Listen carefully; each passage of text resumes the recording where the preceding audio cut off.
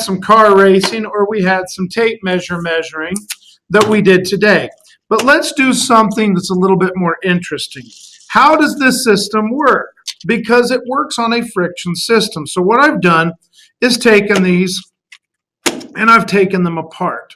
So this guy right over here is the guts of one of these racers.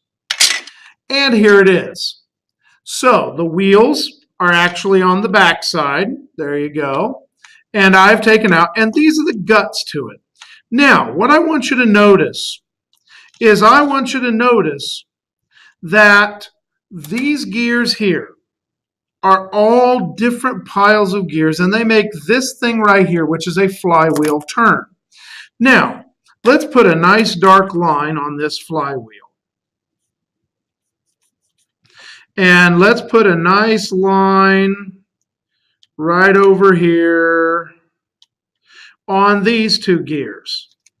Okay? Everything has some nice lines on it. And as I turn this line right here, take a look at it. It doesn't turn very far, but look how fast that green flywheel goes around. I move a total of 1 tooth, and that flywheel goes around almost a full time. And in fact, you'll notice these green lines here started equal. Well, I get the first green line back around, and I'm only halfway around on this.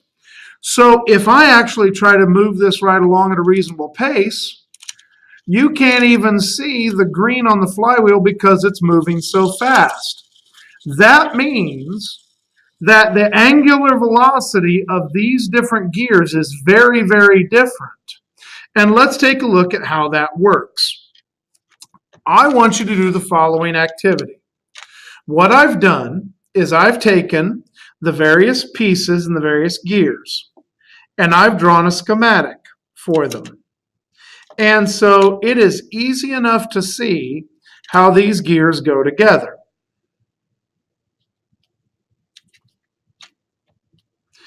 There we go. And then this is the wheel.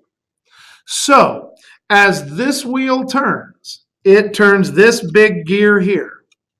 That big gear here goes together with this little gear right up here. Now that little gear is attached to a big gear. Now I, for your use, have drawn them with a solid axle. So whatever this goes around, this goes around. It's one gear, okay, as it goes around. But because of the different radii from here to here, you're going to get a change in linear velocity. So we're going to talk about that. And then this big portion of the gear hooks up with this little portion of gear right here. And so it hooks up here. And it moves around. But again, this little gear is attached to this big gear.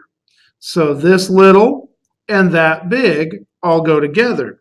And this little gear attaches right in here. And as that gear goes around, this little one makes this very large platter turn, and that is the flywheel.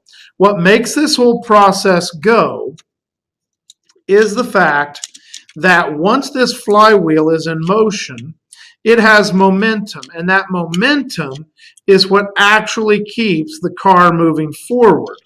Now, the problem is when we did it, the clutch systems kept failing, but that's okay. We don't necessarily need that.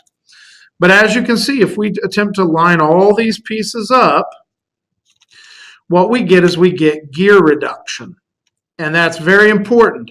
This is used in all sorts of items. So what we're going to do is I'm going to give you the angular velocity of the wheel, and you're going to have to transmit all that angular and linear velocity through all of these pieces to find the angular and linear velocity of the flywheel. We don't even care about this over here because the left half runs exactly the same as the right half. So, given that information, here's your homework. You're to find the linear velocity of gear A that is attached right here. Right here. Okay? And that linear velocity you're going to find using omega and the fact that this gear has a 10 centimeter radius. Remember, to do linear velocity, you have to have omega and the radius r. So use those two items right here. Then you're going to take the angular velocity or the linear velocity of this big gear here, and it's going to be the exact same as the linear velocity of this little gear here, because whatever the outside of this gear turns, the outside of this gear right here turns. So the linear velocities are going to be equal. But the angular velocity, although equal between these two gears, angular velocity here equals angular velocity here, the linear velocity of the big gear is going to be much bigger because gear B has a different radius than gear C, and then so on and so forth. So make sure that you understand what we're up to here. And yes, it is going to be a multi-step problem, and yes, the numbers are going to get ugly. But this, ladies and gentlemen, is an absolutely real-life example of when angular and linear velocity are used. So to make this go in a straight line, you have lots of linear and angular velocities going in to this process right here. So with that, your job is to do this page. Okay, that is going to be due Monday after Thanksgiving. Thanks, folks.